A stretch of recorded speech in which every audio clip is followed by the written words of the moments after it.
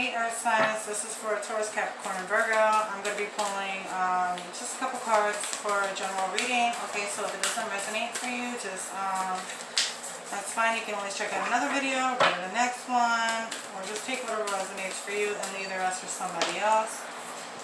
Okay, so you have rejuvenating rain and stepping into power. This one wants to come out, and then we'll go fogged in.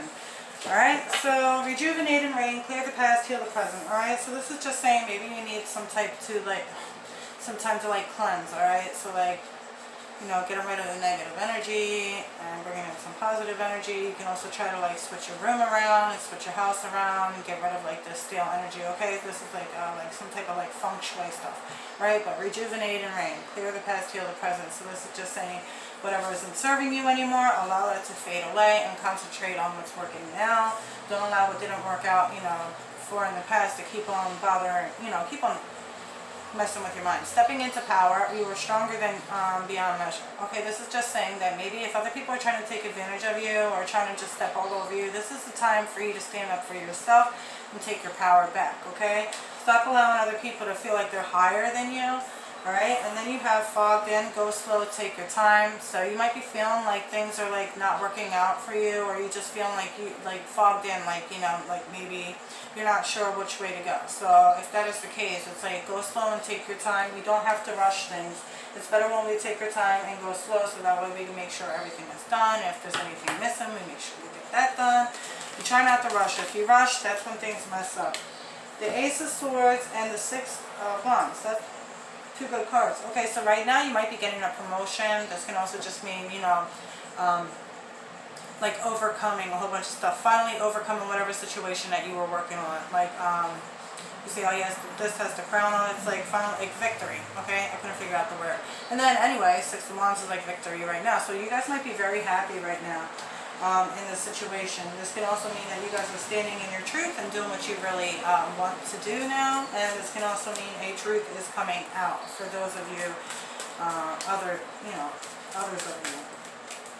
The Magician in reverse, the Four of Cups in reverse, and the Moon. Okay, so you guys may be dealing with somebody who's a manipulator. Alright, somebody, the Magician in reverse, and then the Four of Cups is a manipulator, and then this is also maybe like this person doesn't want to leave you alone, so this person might be controlling. Alright, so, and then the Moon, you might be fearing to like leave this person, but I feel like you're finally coming to realization, especially with stepping into power, like you're finally starting to stand up for yourself over these people and situations that are dragging you down. So it doesn't mean, okay, and then so if you're not in a relationship, or if you're not dealing with a manipulator, this can just mean that, you know, you're feeling like empty and you're feeling like you're not believing in yourself, okay? You're fearing that you can't do the work, right? You're fearing that you can't do what you want to do. But you need to realize with the Ace of Swords that you have all the tools that you need. The first thing you need to do is believe in yourself. Once you believe in yourself and stop letting the fear of, you know, stop you from what you want to do, then you'll be able to have more options. You won't be feeling like you're missing out any more opportunities. Alright, so the actions and advice, the Nine of Swords, the Wheel of Fortune, the Five of Swords.